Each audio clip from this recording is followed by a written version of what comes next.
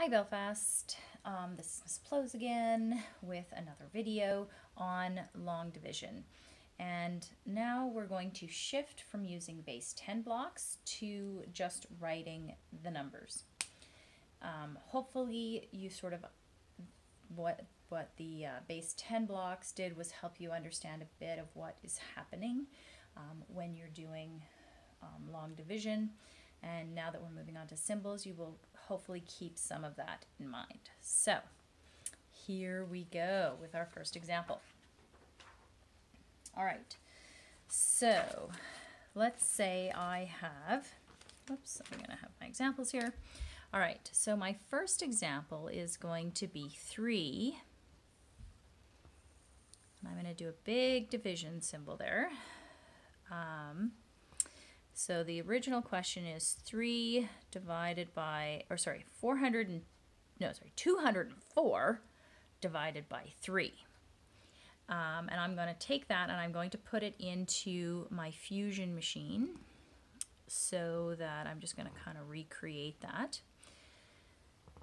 Okay, so that I can use that to help me solve this. Okay, so into my Fusion machine, I'm going to put 204. All right, so here we go. I take a look first at, I have 2 objects here. Can I make a group of 3 with 2 objects? No, I can't. So I am going to explode that back. I'm going to cross that out. And I'm going to explode that back and put 20 in this compartment. So now I have 20 tens. That I can definitely make groups of 3 with 20 tens. All right, so what is something that is a multiple of 3 that's less than 20? Well, the closest one that I can come up with is 18. Okay, so I'm going to keep 18 of these 20 because I can group those into 3s. And I'm going to, I'll have 2 left over. So with those 2 left over, I am going to, whoops, that should be in red, sorry. I am going to explode that back into this compartment. Okay, and 24 is something that can be grouped into 3s. So I don't need to push any of that back. I can keep it all. Okay, so now I've set up my question. So now I just have to think about, right, how many groups of 3 can I make with 18? Well, 3 times 6 I know is 18. So there would be 6 groups, and I'd put that at the top. And then with this number, I'd do the same. And I can say, how many groups of 3 can I make with 24? Well, I know that 3 times 8 is 24. So my solution would be 68. So here at the top of this question, I can write 68 for my solution. Okay, so I'm going to give you another example. All right. The next example is a bit of a bigger number. So it's going to be 938 divided by 4. Okay, once again, you don't have to set up this Fusion machine because it's already set up for you in Google Slides. So I'm going to be dividing by 4, and I'm going to put in build my Fusion machine here. Okay, and I'm going to put in my 938.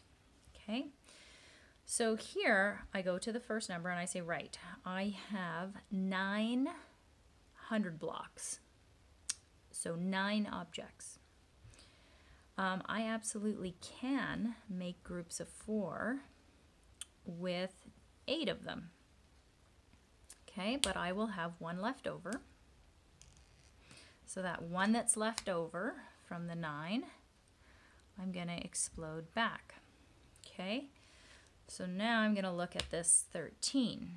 And I'm going to say, okay, if I have 13 objects, I can make groups of 4 with 12 of them. Okay, but once again, I will have 1 left over.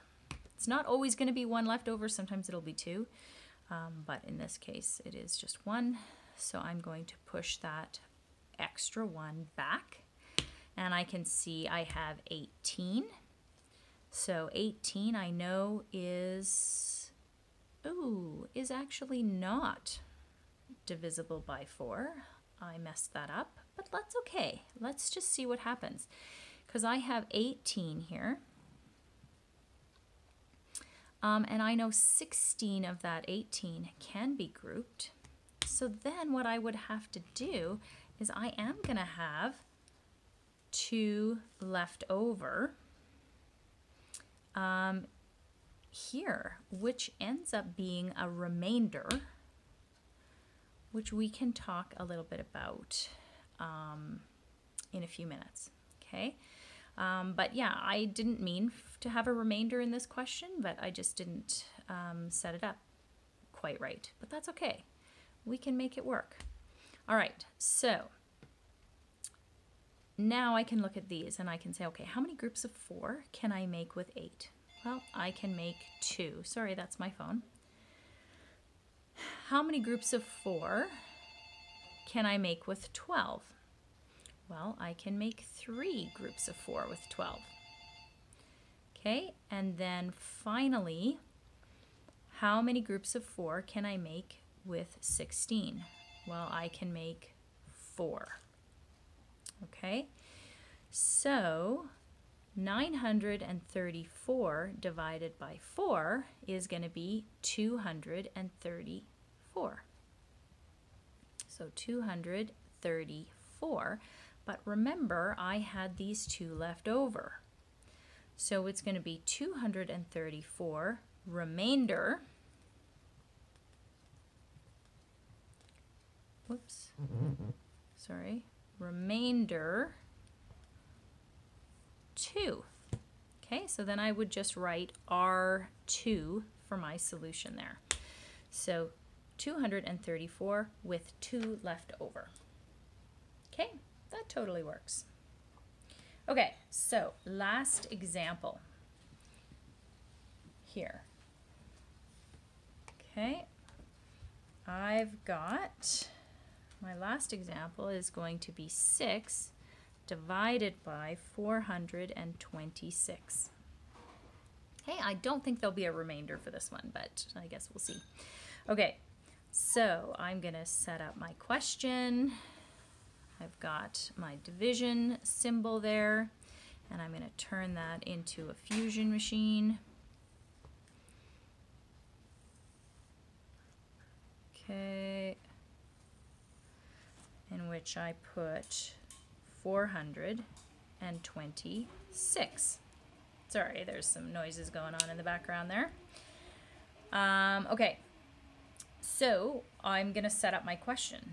I have 4 objects here, and there's no way that I can make a group of 6 with 4 objects. So that I know I'm going to have to push back, and it becomes 42. Now 42 actually divides evenly into 6, so I'm going to keep all 42 objects in that compartment. And I actually have nothing that I'm going to explode back here because there's nothing for me to explode back because I've used it all up.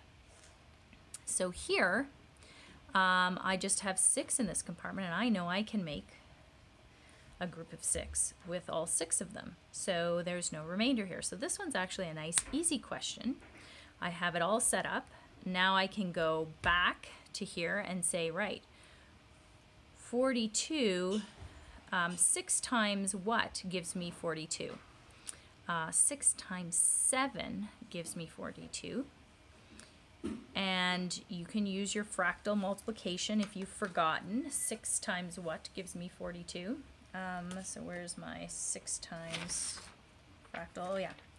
So I have this strip, which is my 6 strip, and I can see there that 6 groups of 7 is 42. All right, so then I have a group of 6 here, and